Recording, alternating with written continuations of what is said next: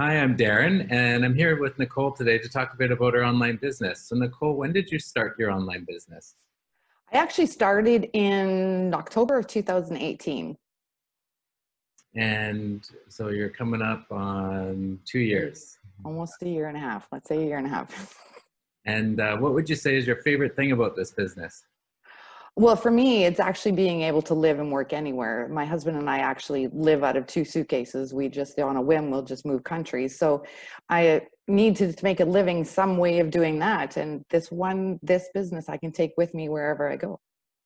Awesome. And how would you say your life has changed in the last year and a half since you started this?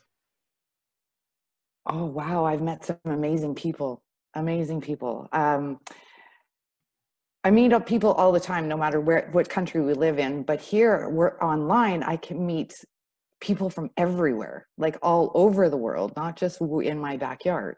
So yeah, that and being able to earn the income while traveling around, it's great. Awesome. Well, thank you for spending a couple minutes of your time with me today. I really appreciate it. Well, thanks for having me.